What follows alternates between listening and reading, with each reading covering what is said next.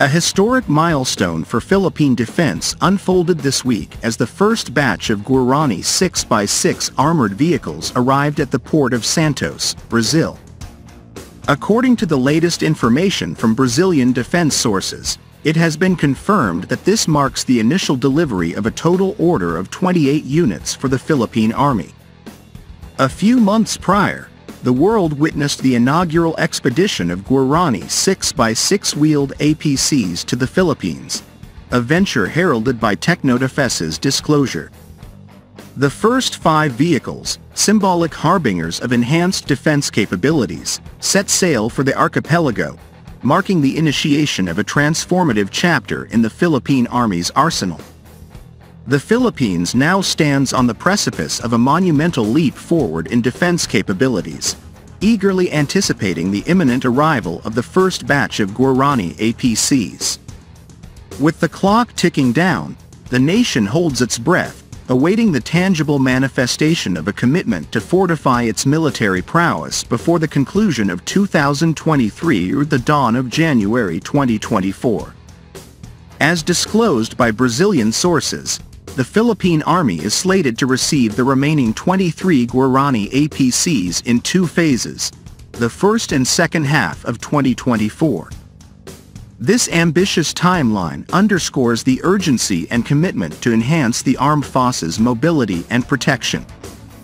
The Guarani 6x6 wheeled armored personnel carriers, a joint venture between Israel's Elbit Systems and Brazil's Iveco defense vehicles, represent a fusion of cutting-edge technology and international collaboration. The Philippines, at the forefront of this partnership, stands to benefit from the synergy of Israeli ingenuity and Brazilian manufacturing prowess. As the Philippine Army readies itself for the influx of these advanced Guarani APCs, the nation braces for a new era in defense preparedness. The imminent arrival of the second wave underscores the strategic importance placed on modernizing the military to effectively respond to evolving security challenges in the region. The strategic acquisition of the Guarani 6x6 wheeled armored personnel carriers positions the Philippines as a formidable pillar of regional security. As geopolitical dynamics continue to evolve, the nation's commitment to modernizing its defense capabilities not only ensures its own stability but also contributes to the broader equilibrium in the Southeast Asian region. In the coming weeks, as the Guarani APCs make landfall on Philippine soil, the unfolding saga will be closely watched by nations across the globe. The strategic significance of this acquisition radiates far beyond the archipelago, resonating as a testament to the interconnected nature of global security. In conclusion, the second wave of Guarani 6x6 wheeled armored personnel carriers embarks on a journey that transcends mere logistics. It symbolizes a nation's resolve to embrace technological innovation, forge international partnerships, and safeguard its citizens in an ever-changing world. The unfolding narrative, intricately woven with threads of anticipation, collaboration, and preparedness, heralds a chapter where the Philippines stands tall as a beacon of defense resilience in the Southeast Asian theater.